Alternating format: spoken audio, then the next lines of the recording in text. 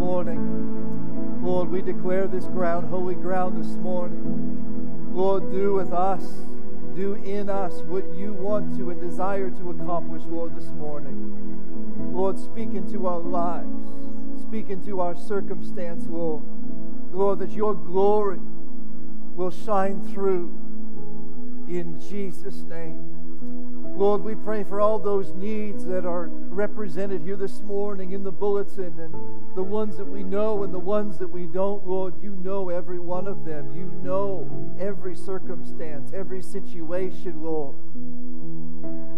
Lord, we know that you are the perfect comforter. And Lord, you are the healer. Lord, you are the restorer this morning, and we celebrate that today. That we have a hope. We have something that we can pin our hope to, and that is you. Thank you, Jesus. Thank you for the strength and the wisdom. In Jesus' name. In Jesus' name. Lord, I pray that you would take these words that I'm about to share and mold them by the power of your Holy Spirit into each and individual ear that's here today. In Jesus' name. In Jesus' name. And everyone said this morning, Amen. Amen.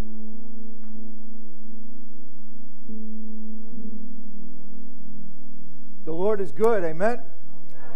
And all the time, God is good. If you brought your Bibles with you this morning or your electronic version of choice, yes, you can use those things in here, as long as you're not playing video games. And you can turn to the book of Acts chapter 43 this morning. Let's check out Acts chapter 13, verse 43. Paul and Barnabas went into a synagogue in Antioch and preached. Some of the hearers responded well to the message and wanted to hear more. It's always a good sign. Acts chapter 13, verse 43, it says, "Now when the congregation had broken up, many of the Jews and devout converts followed Paul and Barnabas, who, speaking to them, persuaded them," and I want you to remember this word, "to continue in the grace of God." Let's dig into this a little bit this morning, and let's talk about the word continue a little bit this morning. You see, Paul told these people to continue in the grace of God. It's one thing to begin right. It's another thing to end right. It's one thing to begin in the grace of God. It's another thing to grow in it. The grace and knowledge of the Lord Jesus Christ, and continue in His grace. You see, the day that you were born again, the day that you said yes to Jesus and invited Him to be the Lord of your life, you encountered the amazing grace of God, the amazing gift. And yes, that gift is free. And I'm thankful this morning for the saving power of Jesus Christ that has come into this man's life and into many of your lives today. How many are thankful for the grace this morning? Amen. And as I'm reading and growing and learning more about God and His grace, I'm continually brought to a place of humility as to how awesome God's grace is. You see, God gave Himself to us with no strings attached. We had nothing to bring Him but our need. We had nothing to bring Him but our brokenness. And I'd say this morning that that's a pretty good deal. As a free gift, Jesus forgave our sins, and He granted us eternal life. Not of works, lest any man should boast, but by grace you are saved. By grace, the Bible says, we are saved. Later, Paul wrote a letter to the Galatians church. He said to them, "I marvel that you are turning away so soon from Him who called you in the grace of Christ to a different gospel. You see, Paul was talking to a group of people, and they began right, but they got off course somewhere along the way. In Galatians chapter 3, verse 2, Paul writes, "This only I want to learn from you. Do you receive the Spirit by the works of the law or by the hearing of faith?" In verse 3, "You are so foolish, having begun in the Spirit, are you now being made perfect by the flesh?"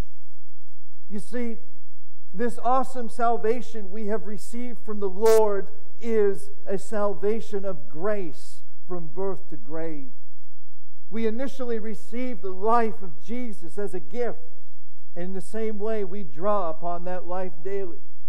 We're dependent upon God for every bit of it.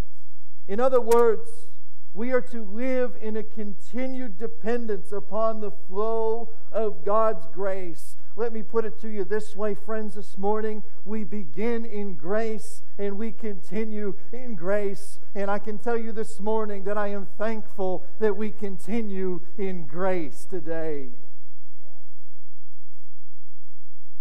The supply of strength to continue comes from God on a daily basis. I'm thankful for that today. Give us this day our daily bread.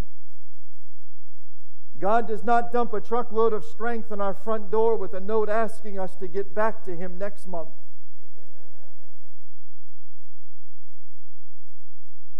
It's like one commentator stated when referring to God's strength. Like manna in the wilderness, He gives us what we need for each day. As thy day is, so shall my strength be. Thank you, Jesus. I believe if we are honest here this morning, we sometimes struggle with this daily dependence issue.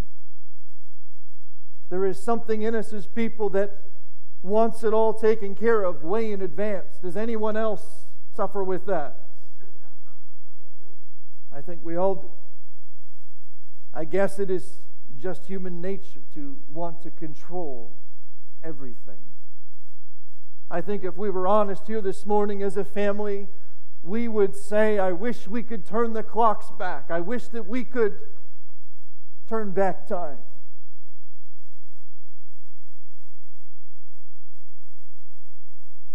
However, we can't. God wants conversation with me. God wants to have conversation with us every day. He wants me to talk with Him about my needs and thank Him for His provision every day. But the rule of the kingdom is this: ask and it shall be given to you. Continue in the grace of God. In 2 Corinthians verses 8 to 11, Paul talks about his continued dependence upon the grace of God. Let's read it together. 2 Corinthians chapter 1, verses 8 through 11. For we do not want you to be ignorant, brethren, of our trouble which came to us in Asia, that we were burdened beyond measure, above strength, so that we despaired even of life. Yes, we had the sentence of death on ourselves, that we should not trust in ourselves, but in God who raises the dead, who delivered us from so great a death, and does deliver us, in whom we trust that He will still deliver us. You also helping together in prayer for us, that thanks be given by many persons on our behalf for the gift granted to us through many. Here's the truth here this morning, church. Paul's life got so difficult that he even despaired life. He didn't know whether he was going to make it or not. He was troubled on every side. He was burdened beyond measure. This happened while Paul was serving God with everything inside of him. There was a spiritual battle to be fought, and Paul found himself right in the middle of it. Why would God allow such a thing in a man's life who was trying to serve Him in every way that he knew how? Paul gives us the answer to that question in verse 9. It says that we should not trust in ourselves, but in God. Friends, I cannot explain everything to you. I don't have all the answers for you this morning. But I do know that we can put our hope and our trust in an almighty God this morning. Paul continued in the grace of God, but God used some circumstances to keep him doing that. I love the way that Paul tracks this phrase on as part of his statement, who raises the dead. Do you have burdens and problems this morning? Paul's were life-threatening. But Paul's God and our God is the one who raises the dead. I love this about God. I love this about God. The problem can never get too difficult for Him, God, to solve. Has God come in for you in the past? He will come in for you now. He does it through His kingdom principle. Ask and you shall receive. He does it in answer to prayer. Continuing in prayer. Even if the answer does not seem to come, I believe that God has some suddenly in store for those who will pray. He has blessings stored up for those who will continue as Paul continued. Nurture the hope. Nurture the hope in your heart. You see, I believe that hope is essential for our continuance. The devil will try and tell you that there is no hope. He will tell you that you cannot live for God. It's hopeless. He'll tell you that things cannot change. What is will always be. The devil will try and tell you that your kids won't turn around. If we listen to the devil, we will lose our hope. David said in Psalms 31, verses 23 to 24, David says, "Oh, love the Lord, all you, His saints, for the Lord preserves the faithful and fully repays the proud person. Be of good courage, and He shall strengthen your heart, all you who hope in the Lord." Remember in the New Testament when Satan desired to sift Peter like wheat. And what the focus of that battle? What was the focus of that battle? The enemy targeted Peter's faith. Jesus told Peter in Luke's Gospel, chapter 22, verse 32, "But I have prayed for you that your faith should not fail." If Peter's faith could stand firm, then Peter would endure the ordeal. And we know he did. The NIV emphasizes hope in its translation of Isaiah chapter 40, verses 29 to 31. It says, "He gives strength to the weary and increases the power of the weak. Even youths grow tired and weary, and young men stumble and fall. But those who hope in the Lord will renew their strength. They will soar on wings like eagles. They will run and not grow weary. They will walk and not be faint." Continue to serve the Lord. The first century Christians were people like us, and they got weary at times. They got tired at times. Paul included himself in Galatians chapter 6, verses 9 and 10 when he wrote, And let us not grow weary while doing good. For in good season we shall reap if we do not lose heart. Therefore, as we have opportunity, let us do good to all, especially to those who are of the household of faith. In other words, friends, this morning, continue to do good. Keep advancing the kingdom of God no matter what obstacles you encounter. Paul continued to serve God even when weary. Jesus continued to obey the Father, even as he prayed in the garden, sweating as if it were drops of blood. Do you remember the story of Gideon? How God brought his army down from 32,000 to 300 men. When those 300 moved out in obedience to God, they put the enemy to fight. The Medians had about 135,000 men, and 300 men put them to fight. Gideon and his men are exhausted from the battle, but they keep chasing the enemy. Judges chapter 8, verse 4, it says, when Gideon came to the Jordan, he and the 300 men who were with him crossed over, exhausted but still in pursuit. I love that phrase. Exhausted but still in pursuit. Have you been there? Have you been there?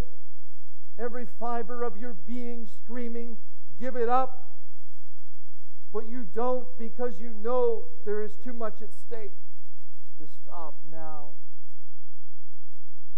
The Bible says in 1 Corinthians chapter 15, verse 58, it says, therefore, my beloved brethren, be steadfast, immovable, always abounding in the work of the Lord, knowing that your labor is not in vain in the Lord. In other words, today, friends, be faithful to what the Lord has told you to do. In due season you shall reap if you faint not. To continue, it means to be faithful, to not turn back, to not give up. Let me share with you this morning a couple of definitions of continue from the Webster's Dictionary today. First, the word continue, it means to go on in a specified course of action, to persist, to endure, to go on or exceed, to stretch.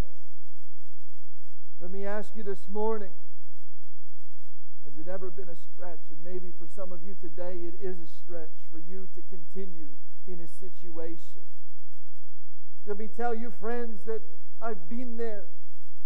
Not every one of our situations is different, but I think that we can identify this morning with the teaching of the Word of God that we are going to face difficulties. We are going to face challenges. The Christian life in general, is not always easy. Life is messy. Life is tough. A marriage will not survive unless both parties continue, for better or worse, in sickness and in health, till death do us part. Our society is breaking down because people won't continue. They give up. And they give up for many reasons. But no runner wins a race without continuing.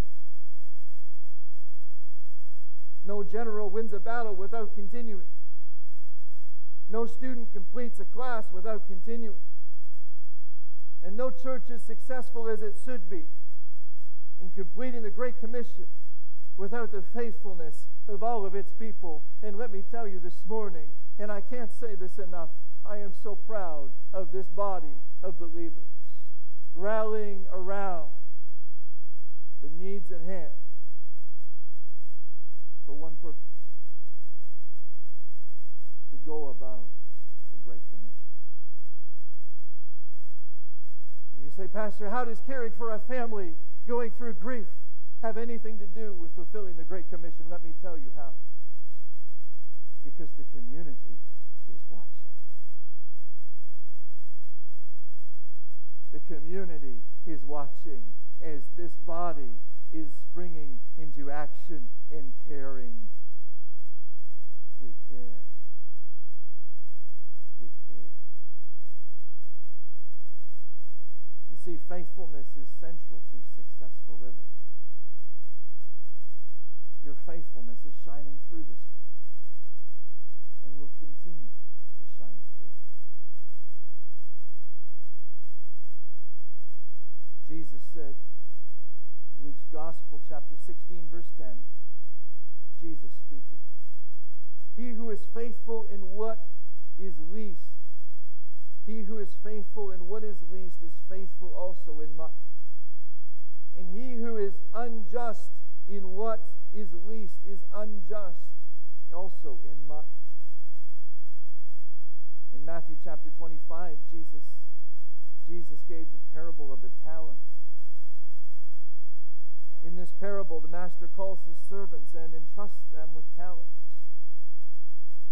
To one he gave 5 talents. To one he gave 2 talents. And to one he gave 1 talent. The master went on a journey, and when he returned, the servants gave an account to him of what they did with their talents. 2 of the servants were faithful. 1 was not. Now check out what God said to the faithful servants in Matthew chapter 25, verse 21. Well done, good and faithful servant. You were faithful over a few things. I will make you ruler over many things. You see, friends, before promotion comes faithfulness. That's true in the kingdom of God, and it's also true here on earth in many practical things as well. Something to think about and ponder this morning. Could it be that God has allowed a situation to unfold in your life so that He can prove to you that He is God, that He is in control, and He, by the grace of God, will turn things around and use them? We may not understand how now, but God does use things. We don't always understand how, why, but He does use things. Paul wrote in 1 Timothy chapter 1, verse 12, and I thank Christ Jesus, our Lord, who has enabled me because He counted me faithful, putting me into the ministry. In other words, can God trust me to be faithful in the assignment that He gives me to do?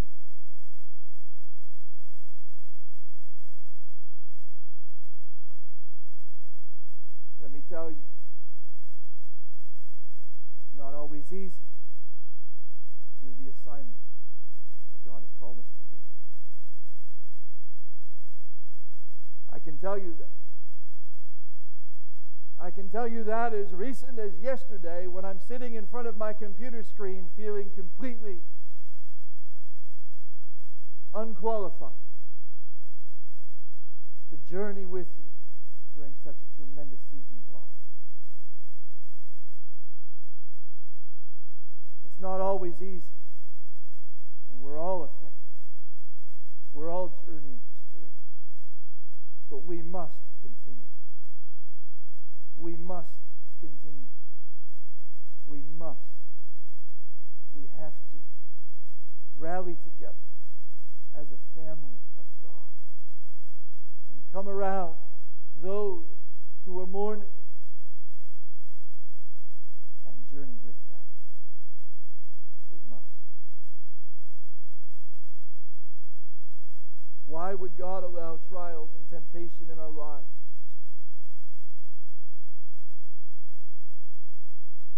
All bringing you about to a decision. Will you serve God out of love toward Him even when it seems to cost you? The gospel calls us to love the Lord with all of our hearts, with everything that's within us. Does God bless those who serve Him? Absolutely. Does He provide for the needs of those who serve Him? Absolutely. But that is not the primary motive for our service.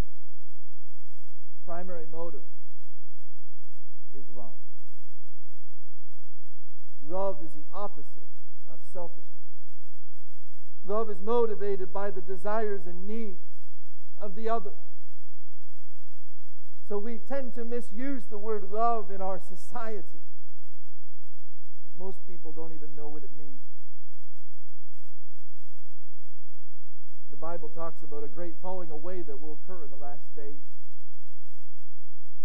People will simply decide Jesus is not worth it. In Matthew chapter 24, Jesus talks about the hardship His followers would experience in the last days.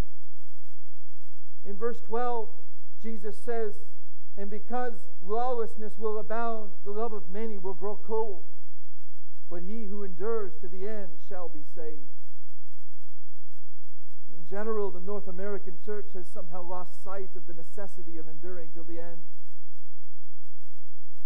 The genuineness of our salvation is evidenced by the fact that we continue in our faith.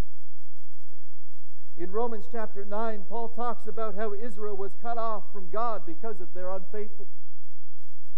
Then he makes the application to us in verse 22. It says, "Therefore consider the goodness and severity of God. On those who fell, severity, but towards you goodness, if you continue in His goodness. Otherwise, you will be cut off." You see, friends, it's false security. It's a false security to think that I can say a sinner's prayer, go to church for a while, and then turn back to my own wicked ways. Charles Spurgeon, he was a Calvinist and proclaimed the grace of God in his preaching. But listen to what he told his congregation in 1864. He said, and I quote, "Moreover, the common sense of mankind tells us those who merely begin and do not hold out will not be saved. Why? If every man would be saved who began to follow Christ, who would be damned? In such a country as this, the most of men have at least one religious spasm in their lives." Here's the point. God is looking for people.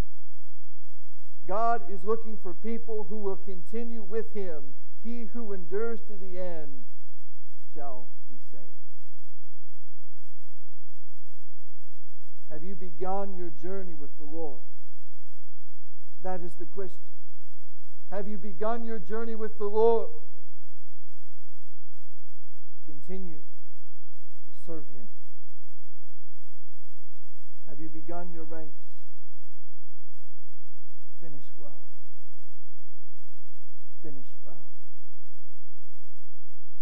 Get a second spiritual wind, so to speak, and finish your race. Let me tell you something in closing this morning about last Sunday.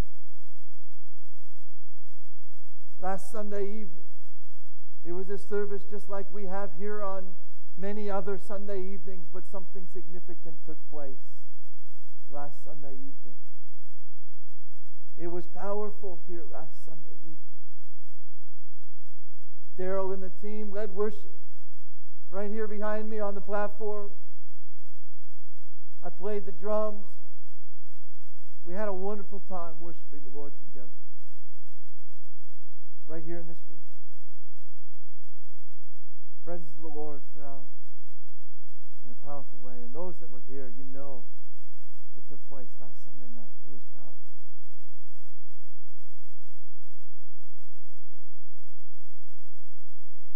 None of us knew. None of us knew that would be Daryl's last service with us. None of us did that.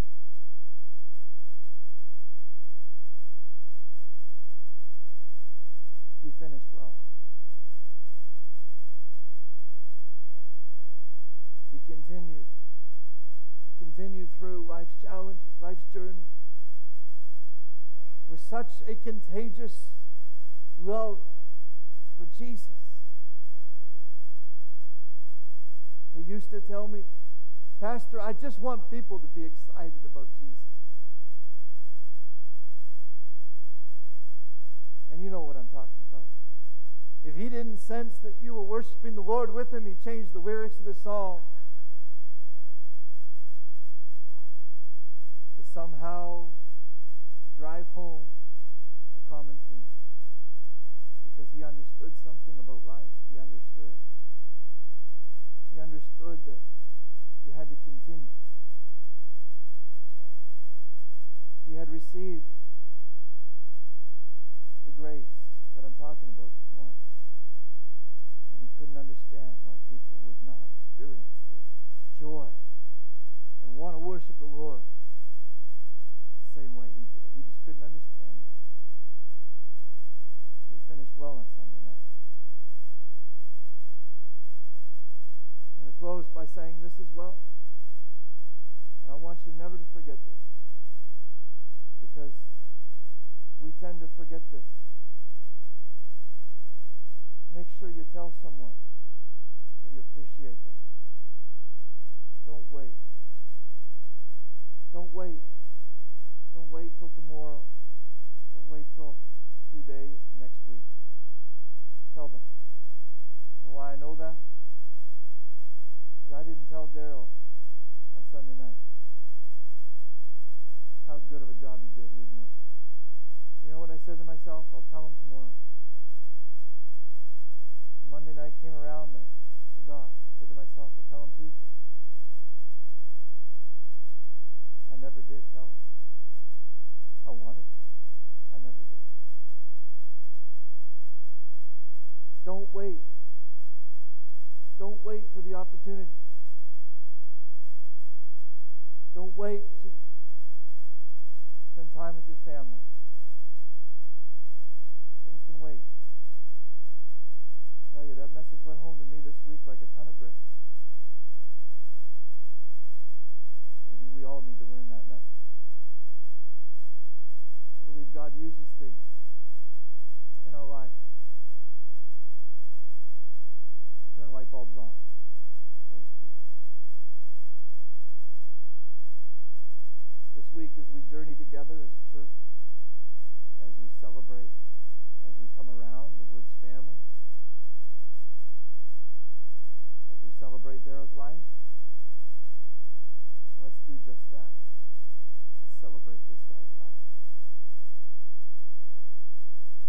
Let's celebrate this man's life and his service to his Jesus, to his Lord, as he served him so well in this congregation, as he served you in this congregation. Let's do that. We stand together this morning.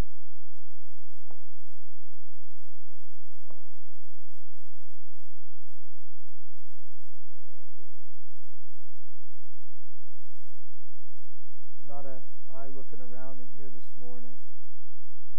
Maybe you yourself coming into this place today and you have a need. You have a burden. I want you to know that your church family is standing with you also today. But more than that, the Lord Jesus is standing with you, journeying these moments. Maybe you've come into this place today and you are feeling that you need to have that second wind. You need to have that strength. I think if we're all honest, we need that this morning. I don't know what your circumstance is today, but I do know that Jesus does. And with just one touch, he is able to touch you physically, emotionally, and spiritually. For anyone that would reach out in an emotional sense and touch the hem of his garment. And so, Lord, this morning we do that. We reach out and we touch. We need you, Lord. you more than ever before. Lord, we need you in this circumstance. We need you in our everyday life. Lord, I pray for each person that's under the sound of my voice this morning. I pray that each one would be strengthened and encouraged today.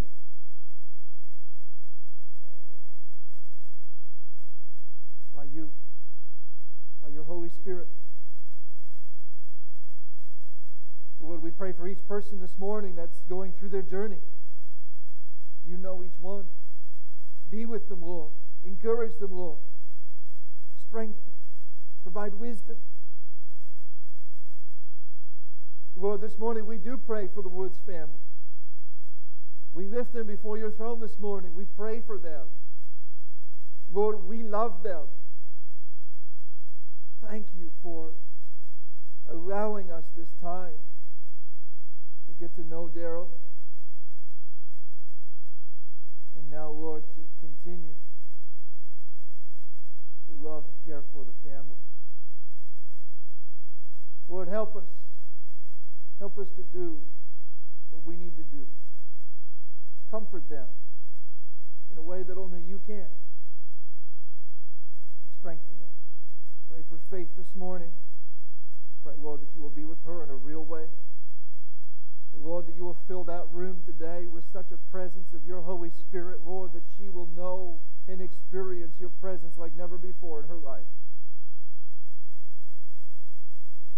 And Lord, as hundreds of people flow through this building in the next 72 hours, Lord, we pray that this place will be filled, Lord, with your presence like never before.